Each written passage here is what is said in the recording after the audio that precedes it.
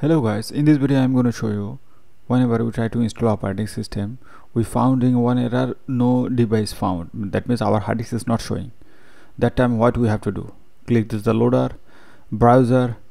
They are having a one software named RST-Win. That one is the RST-1 Intel software.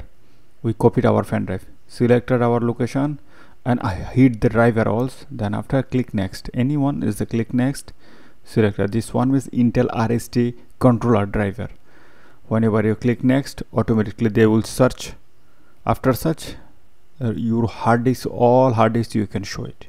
You can see this is a lots of hard disk drive is there. Before is totally invisible, is not showing. After select our driver, we can found it.